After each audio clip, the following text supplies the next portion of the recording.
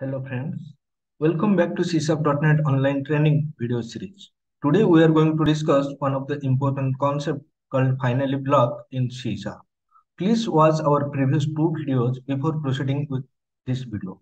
In our previous two videos, what we discussed exception handling in C# as well as how to implement multiple catch block in C# with examples, right? What we are going to discuss today we are going to discuss what is exactly finally block in C#, why do we need the finally block in real-time project, and in how many ways we can use try catch and finally block in C# application. These three things we are going to discuss today. So let's start today's discussion. What is finally block? The keyword finally establishes a block that definitely executes the statement placed in it, irrespective of whether any exception occurred or not in the try block. That means the statement that are placed inside the final block guaranteed to be executed irrespective of whether any exception is thrown or not in the try block, irrespective of whether the exception is handled by the catch block or not. So what it means? It means if you want to execute some statement, right, irrespective of whether any exception occurred in the try block or whether that exception is handled by the catch block or not. But if you want to execute some statement, then those statement needs to be placed inside the finally block. In how many ways we can use try catch final means in two ways. See, you can see in this case, try block is there. We have multiple catch block, but after the catch block, I have written the finally block. And the other syntax is that I have the try block, and after try block, I have written the finally block. So what is the difference between these two syntaxes? The difference is that in this case, if any exception occurred in the try block, right, then that exception might be handled by the catch block. If the catch block, if some kind of exception occurred, if that exception is handled by the catch block, that is well and fine. If not handled, then also the final block is going to be executed. If the exception occurred, catch block handle, final block will execute. Exception occurred, catch block not handled that exception, final block is going to be executed. There is no exception in the try block. Even if there is no exception, then catch block will not come into the picture, but final block is going to be executed. So in this scenario, if some exception occurred, then if you handle that exception, then there is no abnormal termination of your program, right? If you are not handling the exception, then abnormal termination is there in your program. Even though the abnormal termination is there, the code that you have written in the final block is guaranteed to be executed, right? So in this try catch finally implementation, so basically the way we have written, right, catch block, and we have also written the generic catch block, means in this case, if some exception occurred, then guaranteed that exception is going to be handled by the catch block. And after handling the catch block, right, after handling the exception, the finally block, whatever statement we have written inside the finally block, those are going to be executed. And coming to the other syntaxes here, we are writing the try block, but we do not have any catch block. That is also fine. So finally block will check whether the corresponding is a try block or catch block. If it's a try block or it's a catch block, then you can use the finally block. So in this case, what will happen? That if some exception occurred, then the program will be terminated abnormally, but the final block code is going to be executed. If no exception occurred, then that is fine. Even though no exception occurred, the statement what you have written inside the final block, that is going to be executed, right? So the point that you need to remember is, if anything that you want to be executed irrespective of whether any exception occurred or not, whether that exception is handled by the catch block or not, but you want to execute the code, then you have to put those code inside the finally block. With this keep in mind, let us proceed and see the things, right? So now you have one question, sir. I can handle the try block, I can write the catch block. Then what is the need of a finally block? We are saying we need to write the code which we need to be executed irrespective of the execution. Then what type of a code we need to write inside the final block, that you need to remember. See, as per the industry standard, within the final block, we need to write the resource releasing logic. Resource releasing logic or cleanup code. Then what do you mean by resource releasing logic?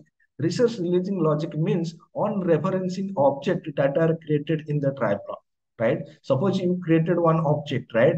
You declare one object, you created one object, and after that you want to make that object null, right? So that object making null that code you need to write inside the final block, right? Since the statement written in the try and catch block are not guaranteed to be executed. See, if you write some code in this try block, if you write some code in the catch block, you cannot give guarantee that the code is going to be executed. But if you want to give guarantee, guarantee means finally coming to the picture, right? So there is no guarantee that the code what you have written inside the try block or catch block is going to be executed. But if you want to give guarantee, then you need to put the code inside the final block. For example, if you want, so suppose you are working with a ADO.NET, right? You are connecting with the SQL Server database, right? Where when we are working with a SQL Server or MySQL or Oracle database using ADO.NET, right? So in that time, we are going to create some connection object, some command object, right? And once we use the connection object, once we use the command object, right? Then we need to close the connection, close the command by calling the close method on the connection object or on the command object, right? Then that calling method, right? That close method calling statement, you have to write inside the final block. Why? Because if you write the close method, if you are calling the close method on the connection object or a command object in the try block, there is no guarantee that statement is going to be executed. If you put the statement inside the catch block, then also there is no guarantee the statement is going to be executed. Then you have another option. What is that option? You might be you might be write the statement in both the try and catch block. Yes, so you can write the code in try block and you can write the code in catch block.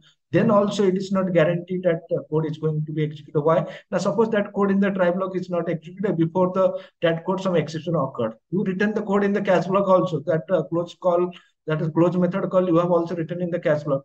But is that catch block going to be executed? Is that catch block handling the exception which is thrown by the try block? No, that catch block not handling the exception. Then even though you have written the code inside the catch block, those code are not going to be executed. But if you write those code inside the final block, it doesn't matter whether the exception is thrown or not, whether that exception is handled by the catch block or not. But final block means the code is going to be executed. So those resource releasing statement, right? You have to write inside the final block, right? Let us understand this with one example, right? So, okay, let me copy paste the code, right? So this is the same example which we are working so far. So I'm creating two variable, right? Number one, number two, and result. I'm taking the number one from the user, right? I'm asking a user to enter the second number. He is entering the second number, storing that number inside the number two variable. Then I'm doing the arithmetic division operation, and after the operation, I'm just printing the result. Here you can see I'm writing one catch block, and this catch block is going to be handled the division by divide by zero exception. I'm having another catch block, and this catch block is going to handle this format exception, right? And then I have the finally block, and this finally block is the code that you want to execute. 100% you want to be guaranteed. If you want to execute some code guaranteed, right? That means if you want to execute whether the exception occurred or not, whether the catch block handled that exception or not, right? But if you want to execute some statement, then you have to put those statement inside the final block. And in our example, I'm just putting one print line statement, right? I'm just printing this statement so that you can get a better idea, right? Now I'm going to run the application, and I am going to show you three different scenarios, and every time you will see that the final block code is going to be executed.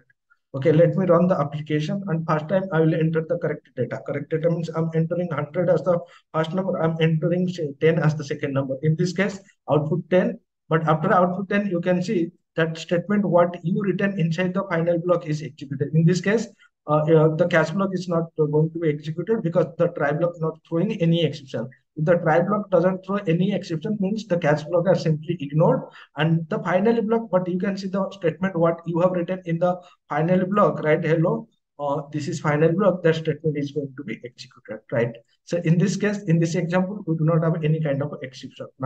Now let me run another time, right? So in this time, I'm entering the second number as 0. So in this case, you will see that the catch block which take divide by 0 exception as a parameter, right? Divide by 0 exception class as a parameter, that catch block handle the exception, and the statement written inside that catch block executed. But after executing that catch block, the second catch block is simply skipped, because at any given point of time we have discussed only one catch block is going to handle the exception. So once the catch block handle the exception, then it will directly jump to the finally block, and the statement written inside the finally block are executed. You can see, hello, this is finally block. This statement is printed in the console, right? So this is the second scenario. Now again, I'm running the application, and this time I'm entering a string value. So once I enter the string value, you can see the statement, the will get format exception, right? Because we are unable to convert this string into integer, so format exception is there, and the catch block which take format exception class as a parameter, that catch block executed, and after executing that catch block, the final block statement is executed. So what it means? It means if you are putting something in the final block, then those things are going to be executed guaranteed, right? Those are going to be executed irrespective of the exception occurred or not in the try block, on if the exception is handled or not handled in the try block. So in how many ways we can use the try catch? We can use try catch without finally, right? So in this case, if you comment the statement, that is also fine. Try catch, you can also write like try catch finally. You can write tie. You can write one catch block or multiple catch block. No matter if you write one catch block, then that is also fine, right? So in this way, you can write try catch and finally, try multiple catch and finally, that is also accepted. And the last one is try and finally. So in this case, you can see I'm writing try and final, that is also acceptable. So in this case, what will happen? Now, after throwing the exception, the program will be terminated abnormally, but before terminate, but this statement what you have written, that statement is going to be executed. To make you sure this thing, I'm taking a different example, right? So different example means I will show you once the exception occurred. If you are not handling the exception, then also the final block is going to be executed. So I'm creating a static sum method, right? Inside this sum method, I'm printing one statement that is inside sum method, which tell that the we are inside this method. Then I'm intentionally throwing here divide by 0 exception. You can see I'm taking number 1 as 10, number 2 as 0, and doing the division operation. Means 10 divided by 0, exception will be thrown here. As exception will be thrown here, you will see that this statement, what you have written in line number 13, is not going to be executed. But the statement, what you have written inside the final block is going to be executed. That means this statement will not be printed on the console, but this statement is going to be printed on the console, right? Let me, and after this, I'm just calling this same sum method from the try block, and the catch block here I'm writing. So here you'll see exception code. But this statement is not going to be executed. But even though this statement is not going to be executed inside this method, so once the exception occurred, you will see that this final block is guaranteed to be executed. Let me run the application and see the output. So my application is running, right? So you can see the output. So here, inside the sum method, yes, we are inside the sum method, right? And we are executing the statement, but at line number 12, we will get some exception. Once we get the exception at line number 12, then you will see that whatever statement you have written in line number 13, that is not executed. Even though that statement is not executed, the final block, whatever statement you have written some method in final block, some method final block, that statement is executed. And from here, we have written the try catch block, and inside the catch block, whatever statement you have written, exception code, that is printed on the console.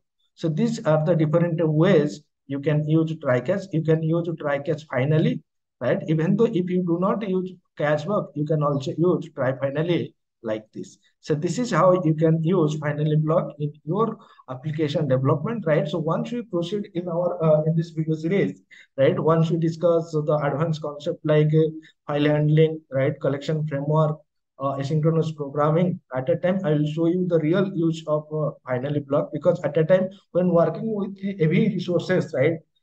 External resources, then at a time it is mandatory to close the resources as soon as possible, right?